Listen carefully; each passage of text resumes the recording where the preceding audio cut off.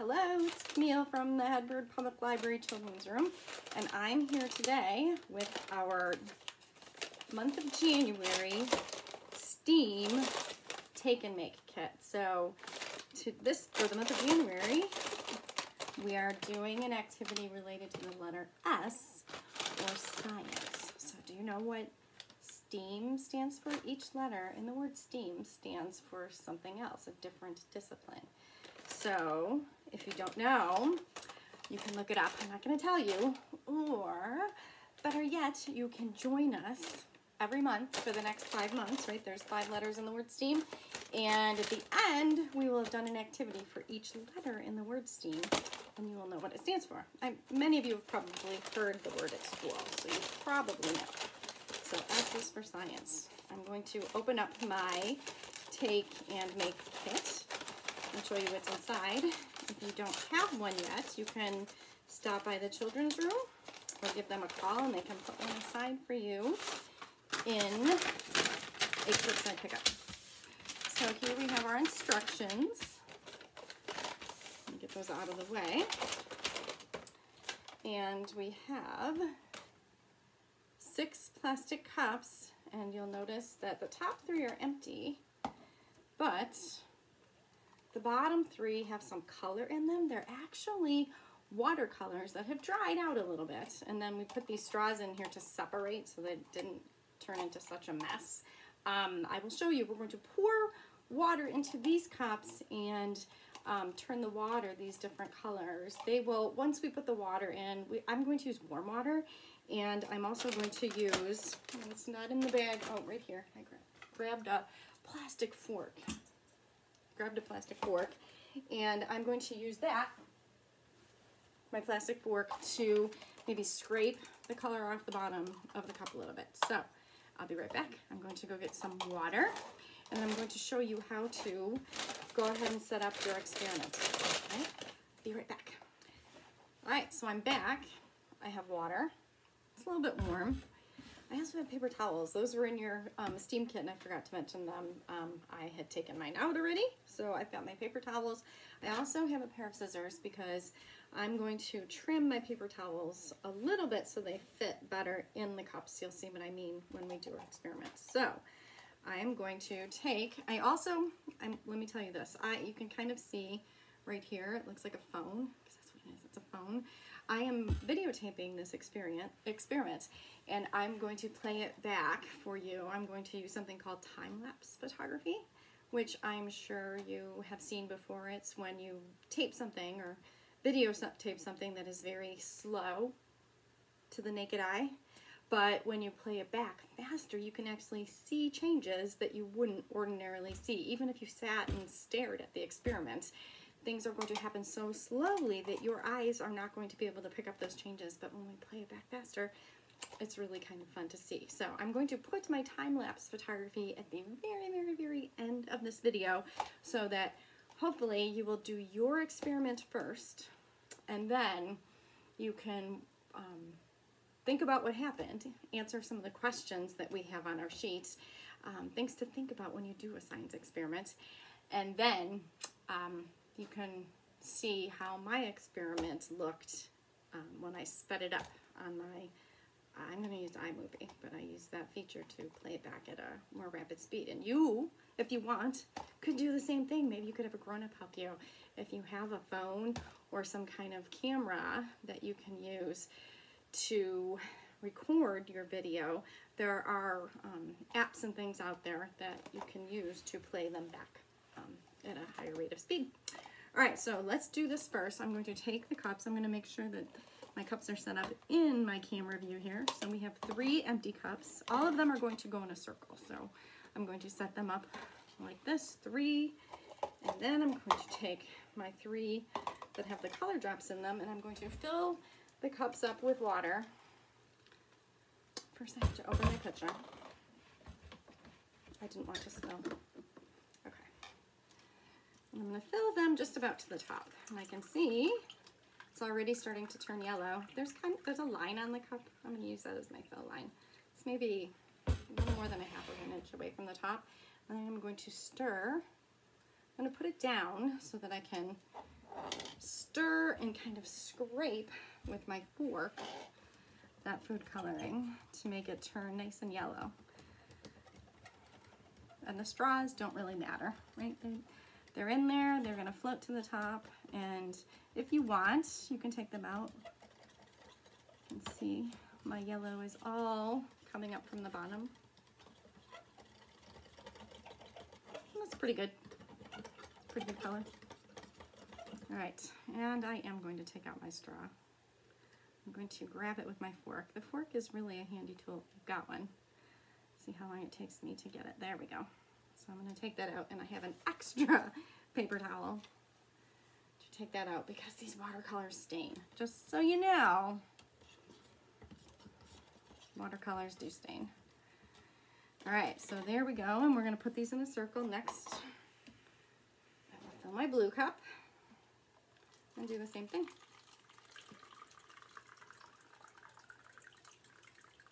So one of the questions that we have on our sheet is, when you mix colors, these are called primary colors that we're using, right? Let's see. I'm going to move over.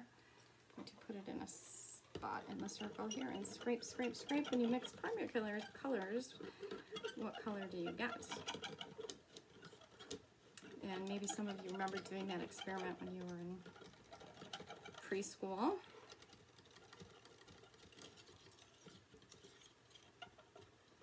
Alright, so I'm scraping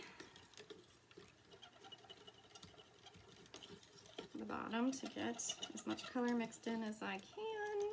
I think that's pretty good. It's pretty blue. Alright, and then I'm going to take out my straw again.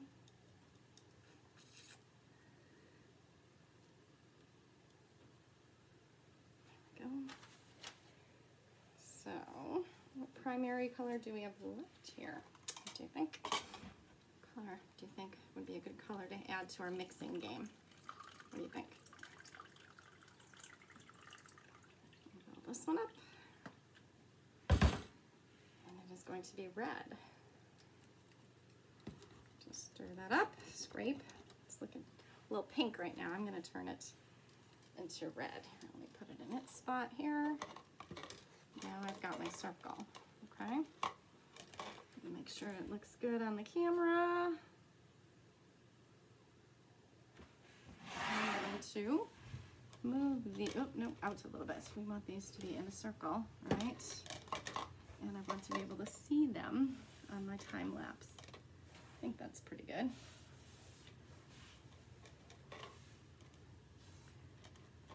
How does that look? Can you see them all? I think so. All right, let's stir. Stir the red and take out the straw.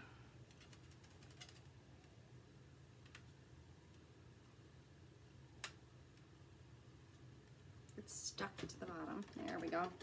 And there's some good color under the straw. I'm going to scrape that. Get rid of the straw. All right, beautiful. Beautiful colors. All right, so make our circle again. Lovely. All right. The next part involves getting our paper towels and trimming them up and creating sort of a bridge from one cup to the next, right? All right, done mixing. Get my paper towels out and move my water out of the way. And I'm going to take them, I'm going to fold them in half the long ways, and half in the long ways again, and then down the middle, because I want a nice fold there. And then I'm going to trim off, start with like an inch, just eyeball it, an inch off the bottom, and then you'll see I'm going to stick them in my cups like that. All right, you can already kind of see what's happening. All right, so I'll do it again, and I'm going to make these little bridges the same way for all 6 paper towels, right? 6 bridges between the cups.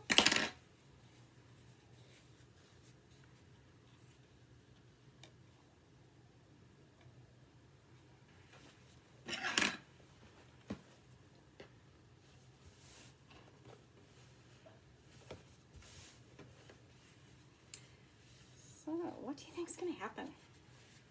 Any idea?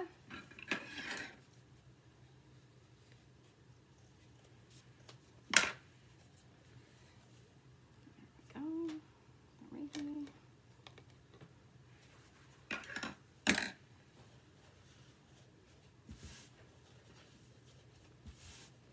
Well, the experiment is called walking water, right?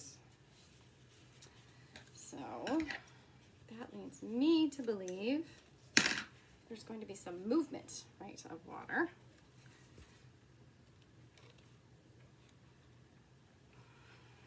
So, do you have a hypothesis? Do you know what a hypothesis is? Your hypothesis is your prediction or your guess as to what will happen based on what you know, right? What you know is called an educated guess. All right, so what do you think will happen? All right, we've got one more bridge, one more paper towel bridge.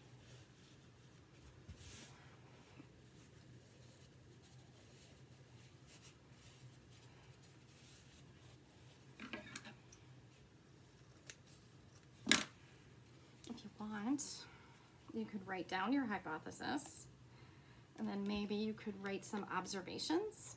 You could come back maybe every 15 minutes and maybe write down what you're observing. All right, and then we can talk about if what you thought would happen did happen, right? And so right now I want you to go ahead and set up your experiment, and then once you've completed it, it'll take a few hours before things stop changing, and then we'll say that the experiment is done, right? When things stop changing. And then, and only then, after you observed your experiment, you can go ahead and watch my experiment that I set up on this camera, all right, in time-lapse mode, all right? All right, thanks for joining me.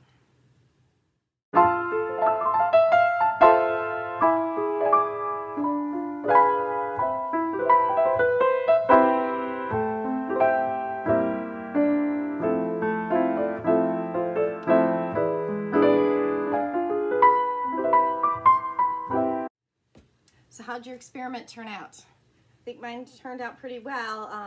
My time-lapse photography, however, my phone died when we got to about an hour. So I thought I would take some pictures and show you what the final results looked like, and maybe they were similar to yours.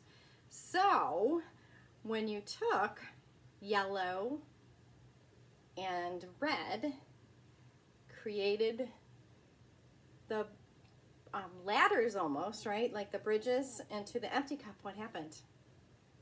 The water walked, right? So we had yellow water walking, red water walking. They mixed to form what color? That's right, orange.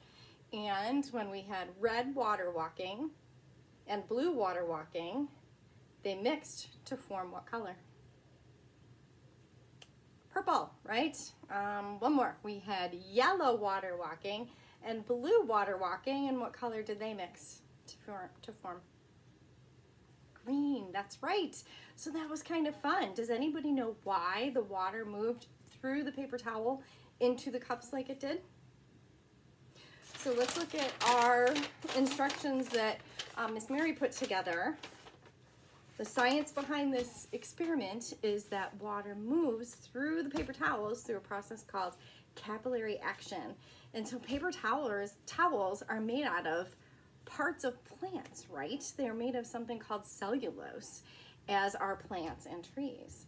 And so the way that the water moved into the empty cups is similar to the way that water moves through plants and gets all the way from the ground out to the tips of their leaves. Okay, it's called capillary action.